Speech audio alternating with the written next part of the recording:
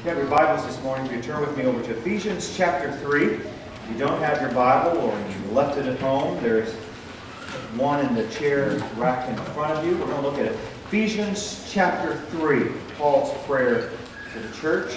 Before the term megachurch was ever even thought of, was ever even conceived, a great pastor by the name of Charles Spurgeon pioneered one in London, England.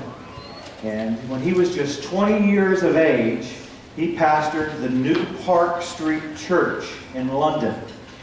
And they called him to be their pastor. The church had great success. They outgrew the facility where they were at, and they built the Metropolitan Tabernacle. And that tabernacle had 6,000 seats in it. And every single Sunday, they packed the Metropolitan Tabernacle with 6,000 seats 2 times. People would line up at least an hour or 2 before the service just to get into this tabernacle to do 2 things. 1, feel the presence of God and know that He was with them. And 2, hear the powerful words of Charles Spurgeon as he shared the gospel of Jesus Christ. Charles Spurgeon is referred to as the Prince of Pastors because of his success. Because of his success, people would come from around the world, and they would want to experience the mighty move of God there at the Metropolitan Tabernacle in London. And one particular Sunday, there were 5 college students who were in college studying to be a pastor. They showed up. Charles Spurgeon got word of that. As the masses lined up before they opened the doors, he went and found those 5 young men and asked them why they were there. And they said they wanted to find out what the power was in the Metropolitan Tabernacle. So Charles Spurgeon asked if they'd like to see the powerhouse of the church. Of course, they were excited because they thought that they were going to be taken into Charles Spurgeon's office and he was going to share with them this great wisdom. But instead, he led them down a long hallway down into the bottom of the church and stood before 2 doors. He asked the 5 young men, "Are you ready? Are you sure you are ready to see the powerhouse of this church?" And they, almost as if standing on the edge of the cliff waiting to dive, said, of course, of course. They couldn't wait to see what was about to happen. Charles Spurgeon opened those doors, and inside that room was about 700 members of their church praying and asking for God's blessing upon the services that were about to take place. The 5 were astonished and taken back. And they asked Charles Spurgeon, well, what are the programs that you use at your church? What are the things that you do at your church? And he assured them that there was nothing that was more powerful.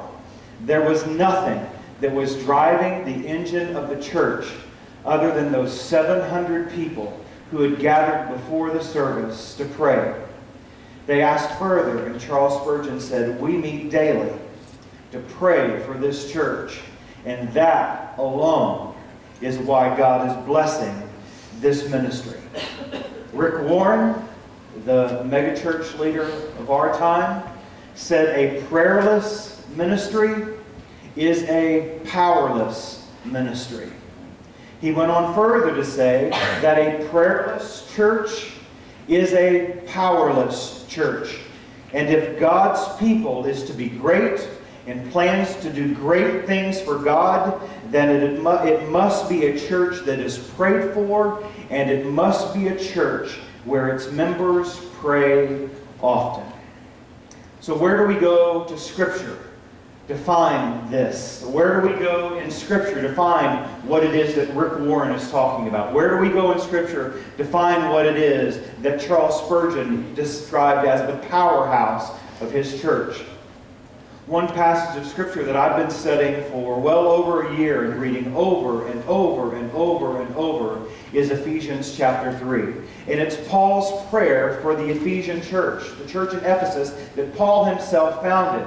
It's also from that prayer where we gathered our theme this year for our church of Imagine the More, and these passages of Scripture at the end of this prayer in Ephesians chapter 3. This morning we're going to dive into Paul's prayer in Ephesians chapter 3. It starts in verse 14. The first thing, though, that Paul prays for, in the Ephesus church is for strength. Look at verse 14. For this reason, I kneel before the Father, from whom his whole family in heaven and on earth derives its name. I pray that out of his glorious riches he may strengthen you with power through his Spirit in your inner being. Again, the first thing that Paul prayed for the church in Ephesus, the church that he fathered, the church that he birthed, the church that he cared for deeply, he was willing to give his life for, was for strength. Now, if you dig into the Apostle Paul's prayer, the one thing that Paul was focusing on was the inner being. You might have heard it as inner strength. It's no secret that we believe that this body, each of our bodies, is made up into three different parts. There's the body. That is our physical being. That's what we can all look at, and that's what each and every one of us sees. And so the picture that you have of someone is the picture of their physical being, their body. When you think of someone, you probably think first maybe of their face, or their body, their physical being. The next part is the mind. That's where our intelligence comes from. That's our thinking. That's our personality. We've got the body, we've got the mind, and then we've got the soul. The soul is what is eternal. The soul is what differentiates us from any other thing in God's creation. A lot of people think that we are no more different than a bunch of monkeys. But what differentiates us from the monkeys is that we have a soul that's going to live on eternally. We are going to live eternally somewhere. So we've got our body, we've got our mind, and we've got our soul. And Paul is saying in this prayer, your strength shouldn't come from your body. Your strength shouldn't come from your mind. Your strength, he says, has to come from your inner being. It's got to come from the depths of your soul. Plants, they have a body, and that's it. You've never heard of a plant having to be on some type of medication because it's a little depressed or it had a bad day or anything. Plants only have a body. Animals, on the other hand, they've got a body and they've got a mind. But animals don't have a soul. Animals can think, they can reason, and they can do different things. But we have all three. Because we were made different from all of other creation in the image of God. And that then gave us something that will live on eternally. That inner being. You see this tent of a body? This mind which fails us? They're temporary. They're going to pass away. 2 Corinthians 4:16, Paul said, therefore, don't lose heart. Though outwardly, we're wasting away. Have you ever felt like that? You don't have to raise your hands. I'll raise both of mine. I've been walking in the evenings. Last night after I walked, I felt like my body was wasting away, my feet specifically. Paul said this body is wasting away. So this body, Paul says, it's going to come to an end.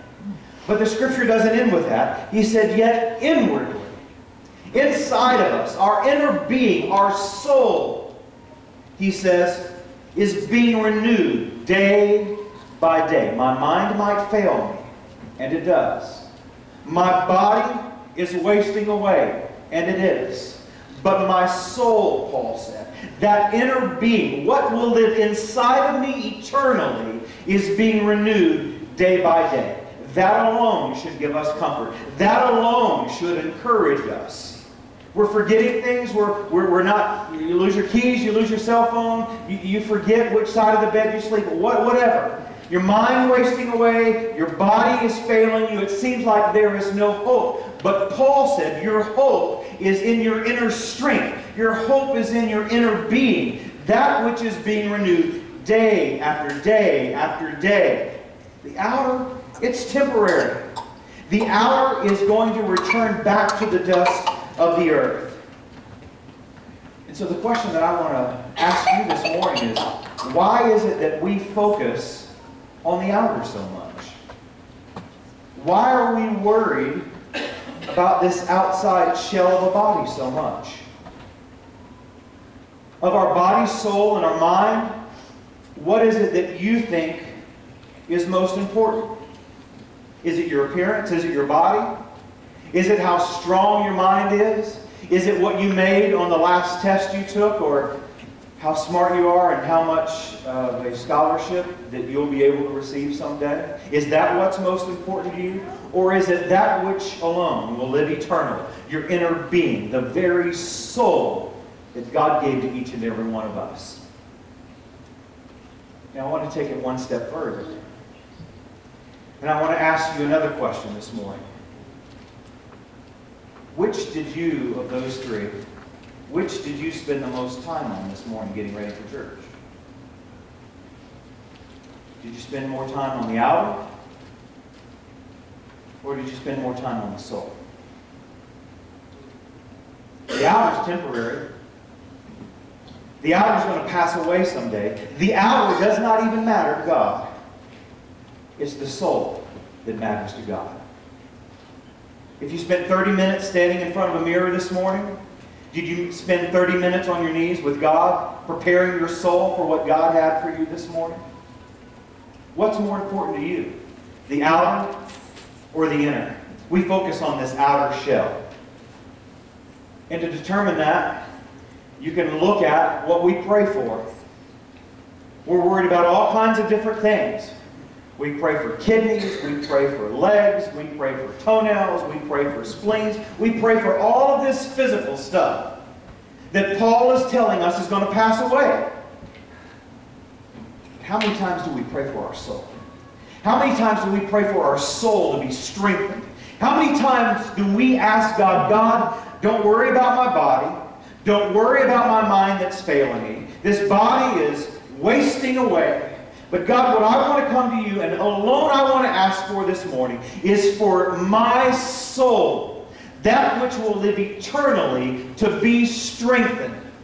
Which is more important to you? Is it the outer, or is it the inner being, your very soul that God gave to you? Now, it's not wrong to be worried about the physical. I'm not saying that we need to stop praying for the physical, because God is concerned about that, because if you have a concern, He concerns Himself with that. And so God hears our prayers, and God answers our prayers, and I still believe that we serve a miracle-working God.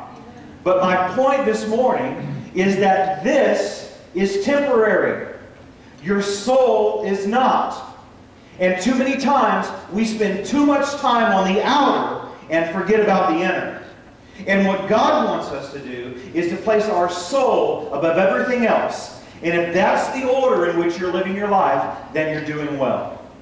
1 Peter 3:3-4 says this, your beauty should not come from outward adornment, such as braided hair and the wearing of gold jewelry and fine clothes. He doesn't say that those things are bad.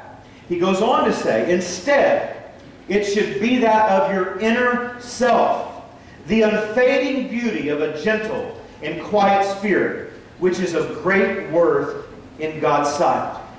So this morning, how is your soul? How is your soul? I can't answer that question for you. I can look at your physical being, and I can tell whether you spend any time in front of the mirror this morning. But I cannot look deep in your soul and tell you how much time you spent with God. I can, however, see your actions. I can, however, see how your inner being affects your mind. And your relationship with God changes the way that this earth wants us to think. How is your soul this morning? How is your soul? In Romans 7:21, it says, so I find this law at work. Paul's telling about the struggle that he has between his mind, his body, and his soul. When I want to do good, evil is right there with me. For in my inner being, my soul, I delight in God's law. But I see another law at work in the members of my body, waging war against the law of my mind and making me a prisoner of the law of sin at work within my members. What a wretched man I am, Paul says. Who will rescue me from this body of death? Thanks be to God through Jesus Christ our Lord. You see there in Romans chapter 7, Paul addresses the three aspects of man: the body, the mind, and the soul. And then we get over to Ephesians when Paul is praying for the church in Ephesus. And Paul, the first thing he prays for is inner strength, that the soul of the church would be lifted up. So therefore, our first prayer for our church, for our brothers and sisters in Christ, should be strength for their soul. Just as Paul said, for this reason, I kneel before the Father, from whom his whole family in heaven and on earth derives its name. We're going to come back to that part. I pray that out of his glorious riches he may strengthen you with power through his Spirit in your inner being. Before Paul addressed anything else, he addressed the strength of the inner soul. And then he goes on to say in verse 17, that Christ may dwell in your hearts through faith. Now these were already believers. He wasn't praying that these people would get saved. He was praying specifically and used the Greek word for dwell. That literally means to settle down and feel at home. The word dwell just doesn't mean to take up residence. It means much more than that. It means to settle down and feel at home. Melissa, the girls, and I just got back from a vacation. Vacations are great, and we all need to take vacations. And even though we stayed with my mom, it still wasn't home. You still just can't settle down at somebody else's house. You can't do whatever you want to do at somebody else's house. It's just not home, and so you just feel a little bit different. Even though it's a parent, even though it's a close family or a close friend, you might not feel necessarily always at home.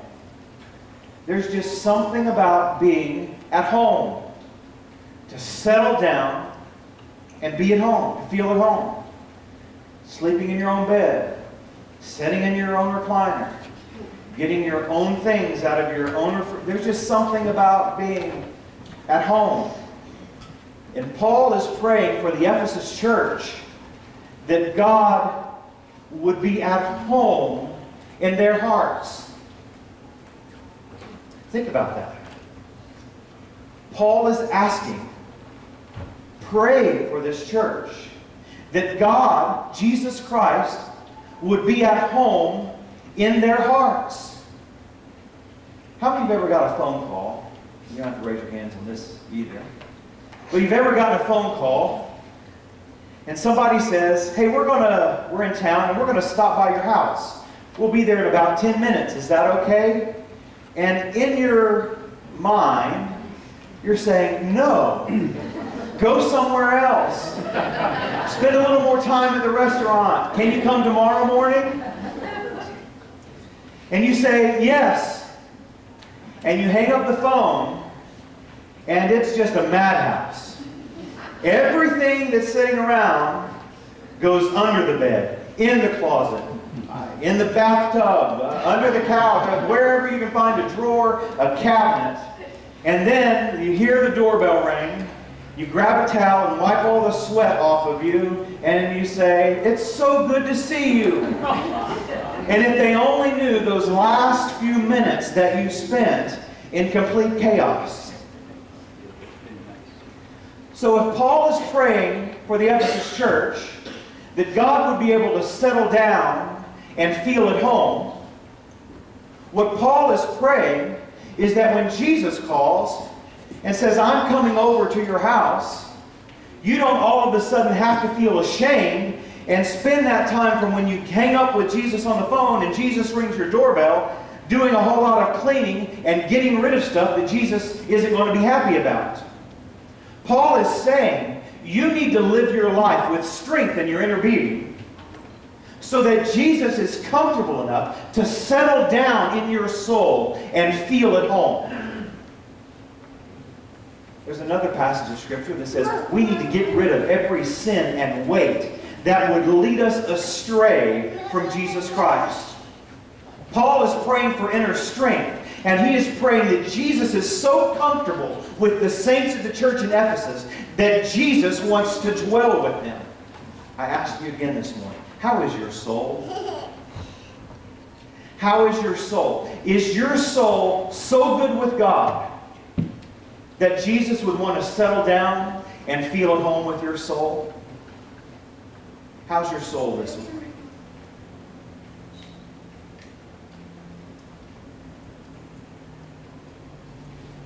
Let's read verses 17, 18, and 19. He says, I pray that you, being rooted and established in love, may have power, together with the saints, to grasp how wide and how long and how high and how deep is the love of Christ, and to know His love that surpasses knowledge. I wish that we could grasp that love that God has for each and every one of us. I wish that we could really begin to understand how huge God's love is for us. That nothing you could ever do and nothing you could ever say would make God love you any less. It's always God that is begging for your soul to come to Him. That is standing there just motioning you into Him. Your body's going to fall. Your body is fading away. Your mind is failing you. But it's that inner soul that God is constantly drawing in and drawing in and drawing in because He loves you that much. And so Paul is saying to the Ephesus church, I wish you could grasp how wide and how long and how high and how deep is the love of God for you. And to know this love that surpasses all knowledge, so that you would be overflowing with God's love. Go back and look at the beginning of Paul's prayer. Back to verse 14 and 15. These verses, I've probably read them over this past year or so several dozen times, maybe 100 or more times. I don't know. But I keep going back to this verse, and back to this verse, and back to these two verses that Paul prayed for the church in Ephesus. And I asked God, God, you've got to help me understand it. You've got to explain this to me. And even though I might have a little bit of understanding, I just want to understand it deeper. I want to have a deeper knowledge of what it is exactly that Paul is praying for this church here in Ephesus. And these two verses say this, for this reason, I bow my knees to the Father of our Lord Jesus Christ. And here's the part that just completely blows me away. He says, in whom the whole family in heaven and earth is named. Do you see what Paul is saying there?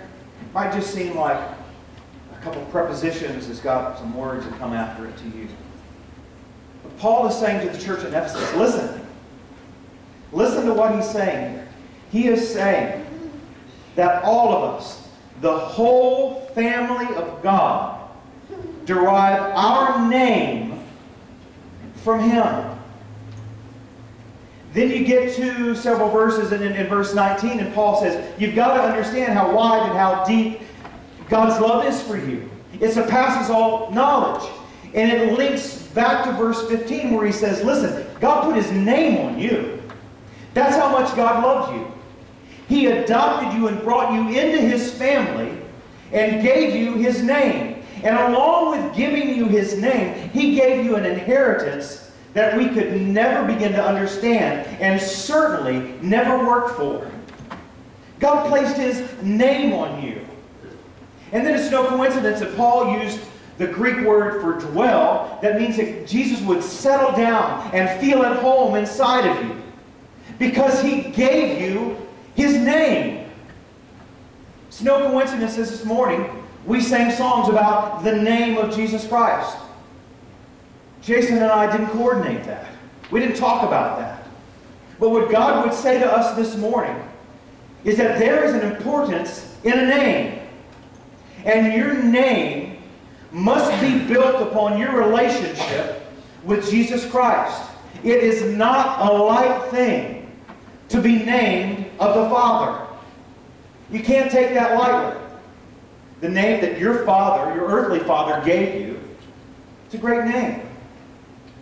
But there is a name that is higher than any other name, whereby all of the world at some point will bow down and acknowledge this name. That is the name of Jesus Christ. And it is that name that Paul says that Jesus gave you when He settled down and He felt at home in the depths of your soul. That deserves a lot of thought. That deserves a lot of prayer. To think that God loved us so much that He gave us His name. In the Scripture, God is referred to in Nehemiah as the terrible God. In Hebrews, it's a dreadful thing, it says, to fall into His hands. In Luke, God has got the power to throw man's soul into the depths of hell. And in Hebrews 3, He is a consuming fire. You see, it is not a light thing to take on that name. And then to take on that name and worry about this body, to worry about our mind above the depths of our soul, is failure. Paul says if you want to strengthen your soul, if you want Jesus to dwell, to settle down and feel at home inside of you, then you have to remember whose name it is that you are bearing. And then walk worthy of carrying the name of Jesus Christ. You want to be strengthened? You want to not worry about your body? You want to not worry about your mind? You want to not worry about all this physical junk that is around us? Then you have to focus on your soul. And the way you focus on your soul is by remembering whose name it is that we are carrying. We are called His sons and His daughters. There's over 148 times in the Scripture that we are referred to as God's children, as His son, or as His daughter. God has offered to you a family that will live eternally, that won't be destroyed with your body, that won't be destroyed with your mind, but to be able for God to dwell with you, inside of you, and you to dwell with Him eternally, you have to carry that name. And the way that you do that is by focusing on the strength in your inner soul. The family of God far outpaces any other relationship that you will ever have in your entire life. It's because we together carry the name of Jesus Christ. And if you are not a part of that family, God stands before you today extending to you an invitation for you to be adopted into His family so that He can dwell inside of you through the power of His Holy Spirit. So that He can dwell, settle down, and feel at home inside of you because you are a part of God's family. If you're driving along Interstate 10, from here, you go through the Panhandle, you go through Alabama, you get into Louisiana. Just before you get into Louisiana, there's a billboard. It has a picture of Jesus Christ, who's hanging on a cross. And His head is bowed. Because of the crown of thorns, blood is flowing down from Him. You see the nails that has pierced His hands. And He's hanging on this cross. And there's only 3 words that are on that billboard for all the drivers to see. It says, "It's your move." It's your move. So this morning, I want to stand before you like that billboard. And I want to tell you this morning, it's your move. It's up to you this morning. If you want to still be worried about your body, if you still want to be worried about your mind, or you want to focus on strength for your inner soul, the only thing of you that will live eternally, It's your move, Jesus would say to you this morning.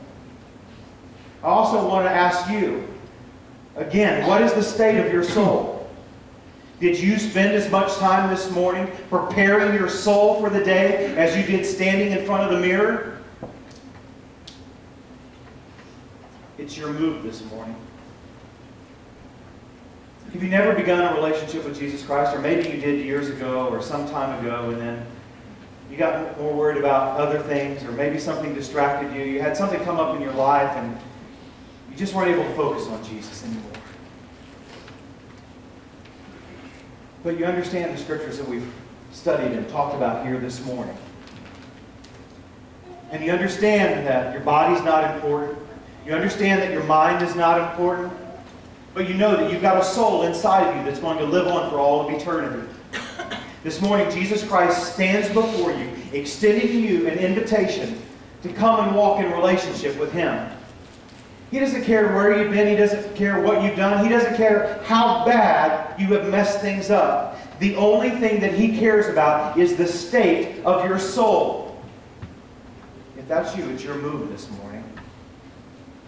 It's your move to say, Jesus, I've messed up. And I want to ask you forgiveness. And I want to walk in relationship with you so that you can dwell in me. You can settle down in my soul and you can feel at home. Or maybe you've walked with God for years, decades maybe. And you've never really thought about, or maybe you've never really given much concern to Paul's prayer here for the Ephesians church. In that we have to remember that it's His name that we are carrying around with us. We have to remember it's how our soul's health is.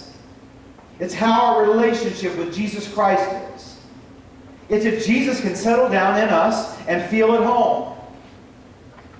Maybe you've walked with God and haven't focused much on your soul. This morning, it's your move. God hasn't changed. God hasn't moved. God is the same yesterday, today, and forever. And He is standing here for every single one of us this morning, wanting to strengthen our inner being, wanting to strengthen our soul. And for each one of us, it's our move. So this morning, again I ask you, how is your soul? How is your soul? I think that every one of us, and I'll be the first one to confess, every single one of us need our soul strengthened. Every single one of us need more and more and more and more of Jesus and less of us. Every one of us. And so this morning, as we sing here in just a few minutes, if these words have hit you, and if you have seen yourself somewhere in this scripture, or the Holy Spirit has convicted your heart, I invite you this morning to come and kneel at these altars. And just spend time with you and God, just the two of you, so that He can strengthen your inner soul, your inner being that will live for all of eternity. Would you stand with me this morning? God, we come to you, and we just ask this morning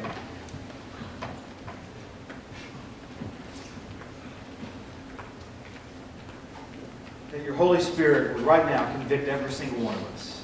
Just speak to every single one of us. Me included. Every one of us, God.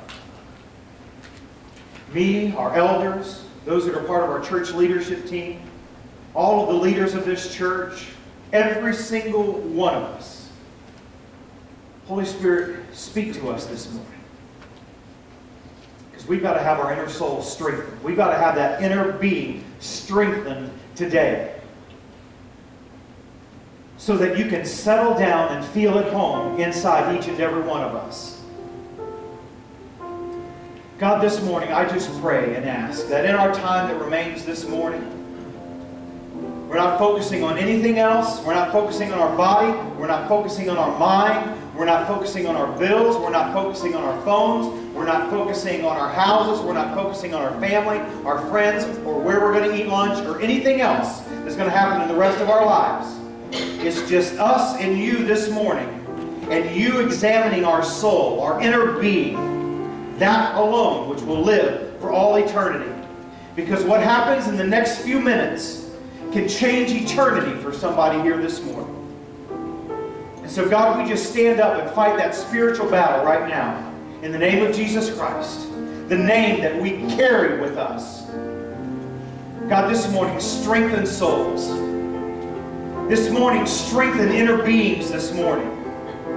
This morning draw those closer to you that maybe don't know you or living out on the edge. God, this morning, let your Spirit move in a very powerful way in this place so that our souls are strengthened. We are prepared to stand before you at the start of eternity. We ask all of this in the name that is above every other name. That's the name of Jesus Christ.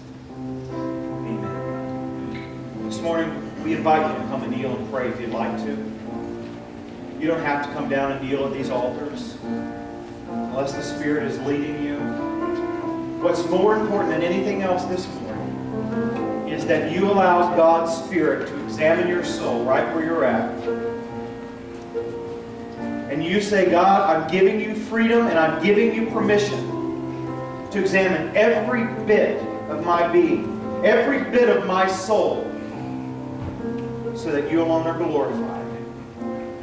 And my eternal soul is ready for you to settle down and feel at home in. This morning, let God examine your soul. Give God that permission. Give God that freedom. Let God prepare that alone to live for all eternity inside. As we sing, let the Spirit speak to you today. This is my desire to honor you, Lord, with all my heart I worship all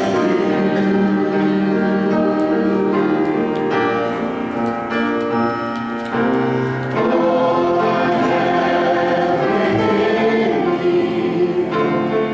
I give you praise. All that I adore is in you.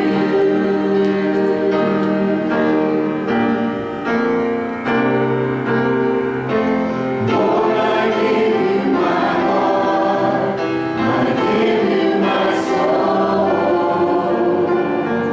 I live for you alone. Every breath that I take, every moment I'm awake. Lord, have your way in me.